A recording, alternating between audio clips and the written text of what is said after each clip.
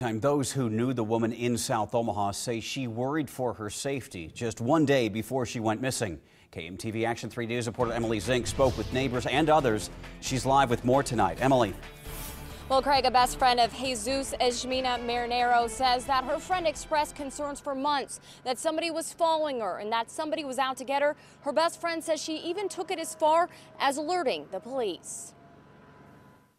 Before they had a break-in, and so that's what I thought they were there for. I was like, they broke in again because they kept coming to the house. A neighbor who did not wish to show his face says he thought police were called to the home Ismenia was staying in early Wednesday morning because there had been another break-in. But Ismenia's sister Reina, who owns the home, confirmed she called police to file a missing persons report when her sister and her sister's two sons never returned home. It's Jesus Ismenia Marinero. Her husband came 6 o'clock in the morning, between around 6, with her sister, and they looking for Ismenia.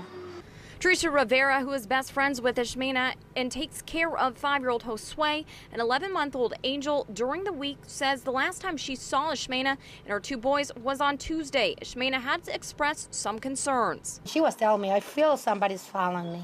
Teresa says Ismenia's home near 18th and Martha kept getting burglarized. Then someone set it on fire. They burned up her house. She was working. When she came home, it's gone. Fire reports show Ismenia's home near 18th and Martha was intentionally set on fire at the end of April. Since then, she's been living at her sister Reina's home. On Wednesday around 4 a.m., Reina filed a missing persons report for Ismenia. Last evening, 11-month-old Jose was found safe in a La Vista apartment dumpster. Police confirmed that a body discovered near 4th and Cedar last night is Ismenia. 5-year-old Josue is still missing.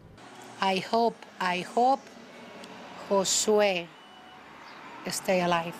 Teresa says she will do anything to find him. I need this kid back. After the fire, Ismenia and her two boys had been living here with her sister Reina for a couple of weeks. Family members have been coming to the home to gather and grieve. Now, I talked to Reina a little bit earlier in the afternoon. She says all they could do now is hope and pray that Josue is alive. Reporting live in South Omaha, Emily Zink, KMTV Action 3 News.